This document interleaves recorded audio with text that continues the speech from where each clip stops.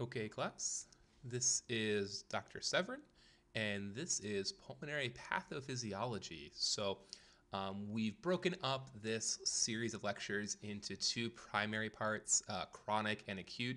It just makes a little bit more sense to break things up this way. The pathophysiological manifestations of chronic conditions and acute conditions are a little bit different, as you'll see kind of as we go. So, the objectives for today, or for this lecture, are to demonstrate and comprehend the major differences between some of these major pulmonary pathologies. And we'll go over some differences in clinical presentation, diagnostic imaging, and then the physiological ramifications, and then overall how that impacts movement. So before we kind of dive into specifics, I really do want to acknowledge how severe or how significant respiratory disease is in terms of mortality. These are figures from the CDC from 2013. However, the data is still pretty consistent that chronic respiratory disease still is our third leading killer, right? It still comes in at number 3, above things that we often associate, with mortality, diabetes, stroke, stuff like that. Like chronic lower respiratory disease being a leading cause of mortality. And really, if you group in influenza and pneumonias into that as well, it really kind of paints a picture of how much lung disease impacts our healthcare system overall. And this will, of course, vary in different parts of the world, and we'll kind of touch more on this as we go. So I do want to reiterate, again, factors that affect the work of breathing, or forces that affect the work of breathing. Again, the elastic recoil forces of the lung and chest wall. Again, the lung have a tendency to want to pull in due to their elastic particles or elastin molecules contained within them. Again, the lung's 30% elastin by weight, as well as the surface tension in the alveoli. The chest wall tends to want to pull outward, right? And anytime that's affected, that's going to affect how the work of breathing imposed upon the respiratory muscles. To assess this, we typically use a value called static lung compliance, which is a change in volume for any given applied pressure. And we're really talking about the respiratory muscles here. So generally, we're looking at the change in volume corresponding to the necessary change in pressure. Now, compliance in the lung will increase with age and with COPD. We lose some of the elastin, or the elastin kind of breaks down, similar to other tissue that changes as we age. And it decreases with restrictive lung disease, meaning that's harder, right? Compliance, the lungs are less compliant in a restrictive disease. And we'll get over what that even entails in a bit.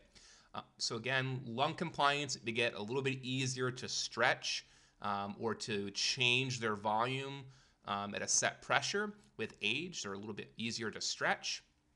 And they decrease when we have restrictive or fibrotic lung diseases. And then the other would be airway resistance, right? And we said a big component of that is bronchoconstriction, how open or how constricted or narrowed the airways are, as well as there can be other things that affect airway resistance, like mucus plugs, which we see in certain conditions like chronic bronchitis, cystic fibrosis, stuff like that, and then airway thickening and fibrosis. And there's several conditions that we see this occurring. So again, just a reiteration again of what makes breathing more challenging is our elastic recoil forces, and then airway resistance. And again, airway resistance providing the bulk of that work. So in terms of pulmonary pathologies, these are the ones that we're going to cover in this course. Again, there's multitudes of different subclassifications for different conditions. We're going to focus in this lecture on the chronic cases, or these series of lectures, with an emphasis on obstructive defects, restrictive defects, pulmonary hypertension, and then lung cancer. And in the following lecture, we'll cover our acute conditions. And again, this is not an exhaustive list, but we're going to cover some of the major ones, the stuff that you'll see in clinic, or clinical practice. So, chronic pulmonary conditions. So, I do want to emphasize that there are some general kind of sequelae, right, or secondary complications that we often see as a result of chronic lung disease. Pulmonary hypertension being a big one. If we're not able to really effectively exchange gases and we're holding on to more CO2 or not effectively clearing or taking on O2, remembering that the vasculature in the pulmonary circulation is a little bit different than the periphery. In the periphery, CO2 is a vasodilator and O2 vasoconstrictor, right? However, in the lungs, it's a little bit different. CO2 in the lungs is a vasoconstrictor, and oxygen is a vasodilator. That's why giving quite often oxygen supplementation to patients with pulmonary hypertension can be effective because of the vasodilatory effects of oxygen in the pulmonary vasculature. Again, if we, thinking of that whip and Wassermann gas exchange gear, quite often, especially if we develop pulmonary hypertension with a lung disease, that loads the right side of the heart. The right ventricle really is afterload sensitive. It does not tolerate increases in demand. It fails a little bit sooner, a little bit easier than the left side because the ventricular walls are very thin. If we see right heart failure due to a due to a lung disease, we refer to that as cor pulmonale. So right heart failure due to a chronic lung condition. We often see atrial fibrillation, especially in cases of COPD. We think there may be some inflammatory changes that mediate this. It could also be due to some of the remodeling that occurs with right heart failure potentially due to that pulmonary hypertension. We often see occurring concomitantly or as a sequelae of chronic lung disease. So AFib is quite prevalent in certain populations, as well as obstructive sleep apnea, and especially in COPD. But we'll talk more about what that even entails in a bit. Now, I do want to comment a little bit on digital clubbing. So clubbing is something we absolutely can see with chronic lung disease. And in lung disease, we're not thinking, cancer per se. However, the most common cause of digital clubbing actually, in fact, is lung cancer, primary lung cancer. So again, we can see it in chronic lung disease. It is more associated with lung cancer. It's actually the most common cause of digital clubbing. We think it may have to do with changes in oxygenation in the blood or even just perfusion to the limbs. However, it is more commonly occurring in lung cancer. And of course, digital clubbing is just, we see a geometrical change in the angle of the nails in the fingernails, where they become almost a little bit more bulbous and the angle's a little bit sharper than it would be typically. Now, the first series of conditions we're going to talk about are obstructive pulmonary diseases, okay? Now, there are two general classifications of chronic obstructive pulmonary diseases, or these obstructive pulmonary diseases. So we have chronic obstructive pulmonary disease, COPD, which includes chronic bronchitis, emphysema, alpha-1 antitrypsin deficiency, which is a type of, or develops a type of emphysema, and we'll talk about what that means in a bit. And then asthma is technically grouped in there as well. It does result in a defect, an obstructive defect. We'll talk about what that entails in the next slide. I struggle sometimes with putting this in the same grouping because the clinical manifestations of asthma are very different, but it is an obstructive pulmonary disease that is chronic. Again, typically occurs in childhood, so people have it for a long time. But when we're often referring to COPD, asthma, it's not exactly the same thing, and we'll kind of go over why this matters in a bit.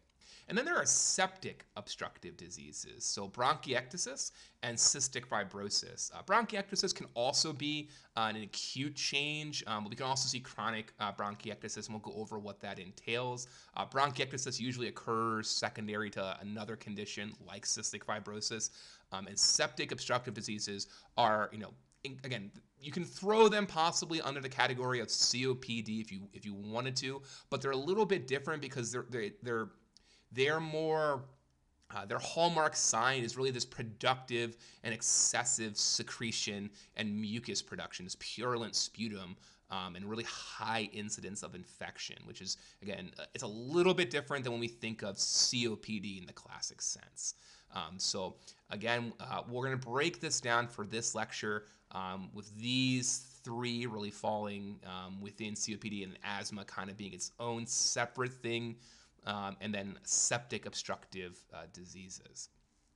It's important to note that even within the subgrouping of COPD, we have these subdiagnoses, or subtypes. Realistically, just like heart failure, quite often patients with COPD have all three concomitantly present. It's just that one's expressed a little bit more than the other. Some patients have more of a chronic bronchitis presentation than they do an emphysetic presentation. They maybe have a little bit of asthma occurring concomitantly as well. Now, when we're thinking about obstructive pulmonary diseases, you really need to think of problems getting air out of the lungs. If you can remember that, it'll make everything a little bit easier when we start going over the differences in PFTs and different things that happen within these different conditions. Again, normally our FEV1 FVC ratio is going to be 0.8. Okay. However, in someone with a obstructive defect, it's going to be below 0.7. This means that they really struggle with their FEV1. Their FEV1s are typically below 80% of normal. So, so if we have a lower FEV1, right, it's going to make this ratio a little bit smaller. Okay. And typically with a COPD, again, this is where things get a little bit different than asthma. They're unresponsive to a bronchodilator. A patient with asthma, this defect would be present, this lower FEV1 ratio, but they would respond well to a bronchodilator almost immediately. It would be reversible. They typically have an increased airway compliance. We're thinking, again, emphysema, chronic bronchitis here. The lungs are a little bit, get easier to stretch, right? And because of that, we also see force coupling change, and we'll go over what manifests due to that. Okay. It's defined as a preventable and treatable disease. Again, we know for pretty conclusively that the most common risk factor for COPD is smoking, or really any repeated exposure to noxious particulate or debris, and smoking tobacco is the leading one. In other countries, in developing nations where there's more coal production or coal utilization for energy and manufacturing, you might see biomass fueling be the top, or different vapors or air pollution. China comes a name here. Really poor air quality there. And again, what we end up seeing again is this persistent airflow limitation, and it's really talking about the issues getting air out, which again is hallmarked by a reduction in FEV1, that volume that comes out during that forced vital capacity maneuver in that first second. They really struggle with that. It's really low. Now, again, looking at our types, asthma, again, we see an obstructive defect due to bronchospasm, but it's reversible. So if we give patients a bronchodilator, right, something to dilate their airways, it resolves. Okay, it's typically manifesting much earlier in life. Emphysema and chronic bronchitis, which are our two kind of primary types of COPD, they occur much later in life, like past the 5th decade. So a little bit different. So asthma typically occurring in kids, associated with wheezing, and this reversible bronchospasm. That's the big ticket here, this reversible bronchospasm. Whereas emphysema and chronic bronchitis manifest much later in life, and they are, it's not a reversible change. It's damage to some component of the lungs. Emphysema, we see damage to the distal and we see damage to structures distal to terminal bronchioles, or acinar airways, also known as the acinus. Okay. Which includes respiratory bronchioles, the alveolar ducts, alveolar sacs, and we see a loss of alveolar walls and loss of alveolar surface area for exchange. We'll go over what that looks like in a bit. Alpha-1 antitrypsin deficiency, we'll speak specifically about that. That's a genetic deficiency which can be exacerbated by cigarette smoking, but it's a little bit different. So it's a genetic cause of emphysema, and we'll go over that specifically. Chronic bronchitis is the presence of a cough and sputum production, not due to a localized disease like an infection or something specific, and it's present for at least more than 3 months per year for 2 consecutive years. And we'll go over the clinical manifestations of that in a bit. So again, going over our primary groupings, again, we have our, obstructive pulmonary diseases, thinking about problems getting air out, most notified or diagnosed by a FEV1 to FVC ratio less than 0.7. And, again, really where FEV1 is taking the big hit. And then we have our subgroupings, emphysema, chronic bronchitis, and then asthma you can throw in there. But again, when people refer to COPD, it's typically not referring to asthma. And then we have septic obstructive diseases like bronchiectasis and cystic fibrosis. So in the next lecture, we're going to go over these specific conditions and how they manifest and how their pathophysiology develops.